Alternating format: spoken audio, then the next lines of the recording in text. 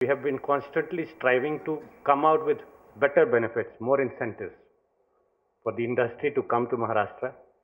Of course, we have our own selfish interest in it, but we are quite frank in admitting it that we need the investment, and that's why we are here. And thank you for being here with us today.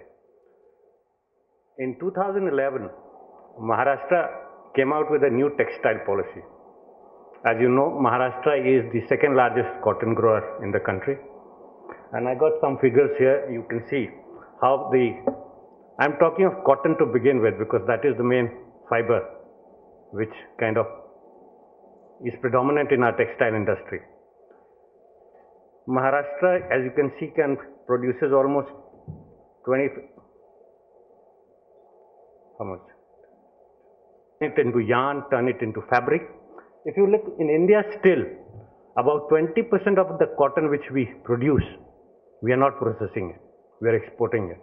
So that 20% cotton exported is actually, in a way, is a big opportunity lost for value addition, which would lead to greater employment, better income in the country.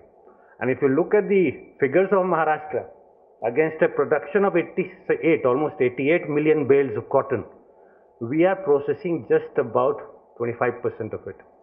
75% of the cotton produced in Maharashtra goes out of the state to be processed. First of all, it is not good for the state to lose the opportunity to add value, add to its industrial produce. Secondly, it is also not good because there is loss of efficiency when the cotton which is produced in an area goes out to another area. Cotton produced in the western coastal state of Maharashtra goes to Tamil Nadu for processing. So there is a lot of economic inefficiency, which by this policy we want, it will be a national gain if we can process as much cotton as is produced in Maharashtra. And with this objective, the government has come out with a policy. We expect to attract investments of about 40,000 crores between the period 2011 to 2017 and create some 11 lakh jobs. How we propose to do that, I will share it with you this morning. So let us go to the next one. This is our new textile policy. It says we are aiming at 40,000 crores of investment in the textile sector and 11 lakh new jobs.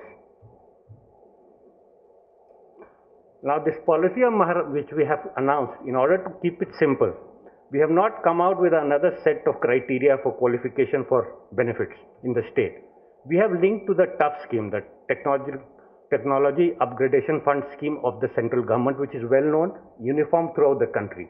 So the investor or the industrialist need not do another set of guidelines for compliance. It is the same compliance. Once you have got qualified under the TUF schemes of Government of India, you automatically qualify to be a beneficiary in our new textile policy of the state.